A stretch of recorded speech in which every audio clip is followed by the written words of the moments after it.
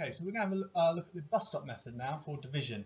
And actually children really enjoy this one once they get a hang of it, mainly because of the name, I think. But this one is laid out slightly differently to all our other sort of column methods. But it's the clues in the name. We're going to start by drawing out sort of bus stop shape. And because I'm dividing a 4-digit number, I'm going to leave enough boxes for 4 digits.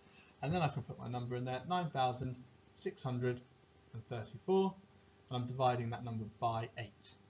So the language I try and encourage the children to use is how many of that number go into that number. And once they get their head around that, if I've got 9, how many 8s go into 9, then that helps them access this and know and do each step of the calculation.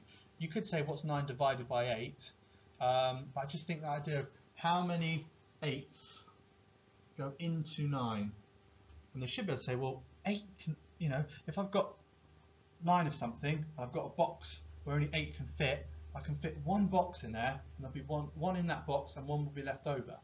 So 8 into 9 would have one lot of 8, and then there'll be one as a remainder. And this is where we have to carry the remainder into the next column. So that then becomes 100. Yeah. So we've sort of one lot of 8,000 goes into 9,000. There's 1,000 left, so that's going to go into that hundreds column, and that's the kind of understanding that underpins it. So now I've got 16 hundreds instead of 600s. So now I've got 8s into 16, and again I've got my scaffold over here on the side, which you can use their diaries to do. So I know that 2 times 8 is 16, so I know that 2 8s go into 16.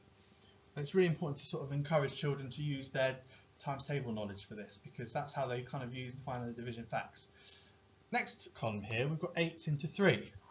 Now the 8 can't fit into 3. 3 doesn't divide into 8s.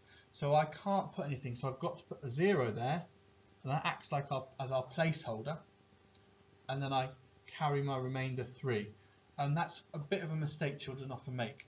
They might do that, oh, 8s don't go into 3, 0, and they'll forget to carry that remainder, and then they'll see, oh, 8s into 4, oh, that's 0 as well. But once they've remembered that remainder, we can now do 8s into 34, and I know that I look at my times table and it's like the previous times table.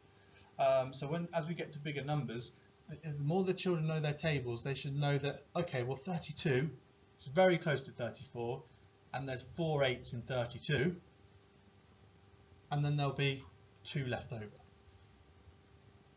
Now there's two things we can do with the remainder. Sometimes we leave the answer like that, 1,204 remainder 2, or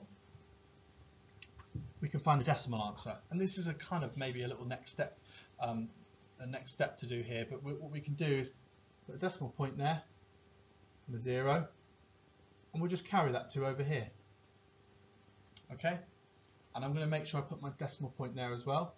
So now I keep going, 8s into 20, so we go back to here, 8, 16, well 24 would be 3 times, I can't fit that in, so there'll be 2 lots, and then 2 times 8 is 16, and then there'll be 4 more to get to my 20. So now I carry that 4, carry that remainder over, and now that wraps up nicely. 8s into 40, 8, 16, 24, 32, 40. And if you have any whizzy children, they should be able to spot that, oh, 1,204.25, well that's a quarter, 1,204 and a quarter. But that's just showing you how to extend on to finding the decimal answer. But you can, it often depends what question they're answering. There might be a thing we need to do with that remainder.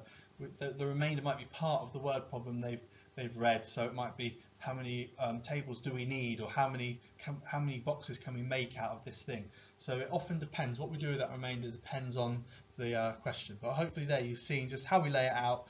And again, that's probably your biggest mistake here, forgetting to carry that remainder into the next column, where you then divide the number into again.